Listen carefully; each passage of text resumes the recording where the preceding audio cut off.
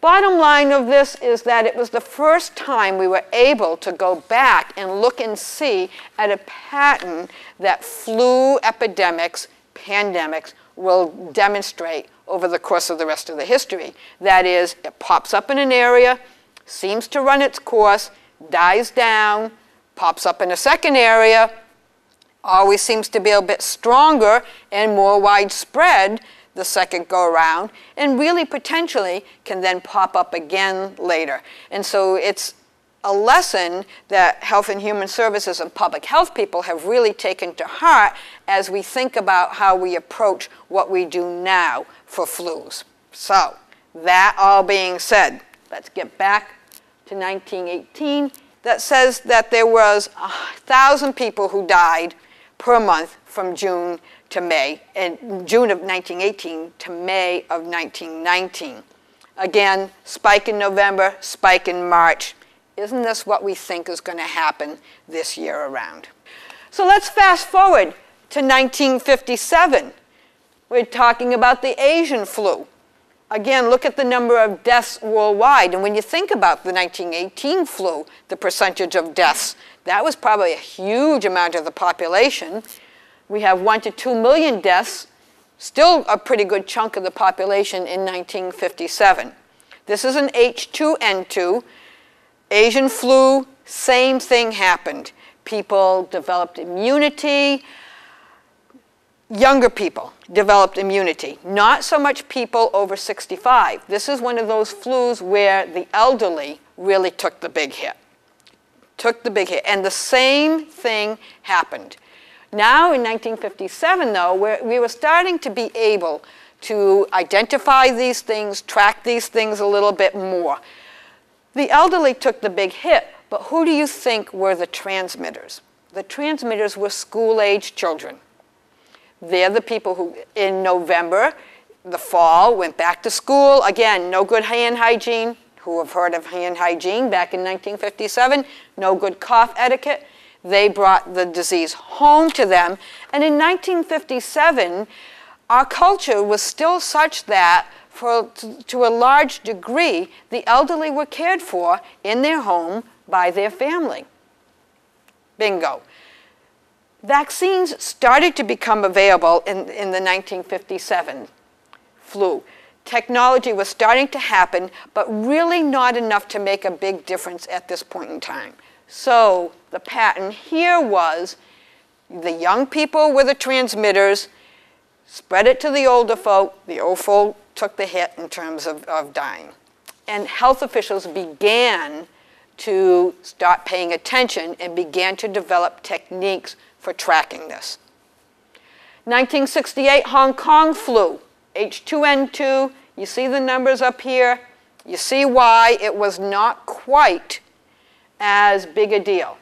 Medical care was good. We had developed ways in which to attack pneumonia, which the secondary pneumonia is often the leading cause of death. Again, same thing as in 1958, the 1957 flu here. The young children were the transmitters, the carriers. They're the people who spread it along. Older folk are the people who died. Same thing. They found less people. Look at the number, 700,000 as compared to 1 to 2 million worldwide. And here's one of the reasons. They thought this was just 11 years after the previous flu, and so people still had a great deal of immunity. Now, here's a funny thing about how things have gone since 1968 Hong Kong flu and now, and I'll just do a little personal aside here. In 1968-69, I hate to say it, I was graduating from high school. Do you think I had a clue that the Hong Kong flu was like a big deal? No, I was a teenager, locked in my own little world, thinking about graduation in Vietnam. That was the big news of the day. In 1968-69, flu epidemics and pandemics were not the big news of the day. How much different it is today. 1997, avian flu. Starting to sound familiar now, starting to know where we're at and think back of how the press has gotten involved with things and how we've been able to track this. Avian flu, obviously birds. Started in Southeast Asia and China, huge epidemic over there, huge, to the point where in order to cull that, in order to stop that spread, huge populations of ducks, birds, chickens, hens, etc., were all massacred, burned, slaughtered to prevent the transmission.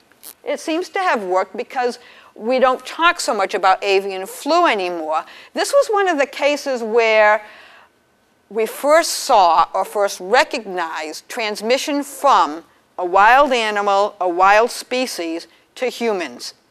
Thankfully, not very often does that happen. And thankfully also, human-to-human transmission has not become a big prevalent part of this. Still concerned about birds and the risk of avian flu. To the point where in Southeast Asia, China, Indonesia, the CDC and the World Health Organization is still tracking that and still noting on a year-to-year basis there's a small increase in the incidence of avian flu. So avian flu has not gone away. Talked about this already. 433 cases, 262 deaths. It's not the hot topic anymore. But again, as I said, we're still worried about it, and when we talk about this year's H1N1, it has played into it. So, lots of books to read, lots of things to look at. Those of you who are interested in that can Google, the flu vaccine and can just look at great reading, very interesting stuff. We're going to take a 5-minute bathroom break. There may be some questions and related coming up here. But let's take a break, get up, stretch, go to the bathroom, but no fear going to get your pillow.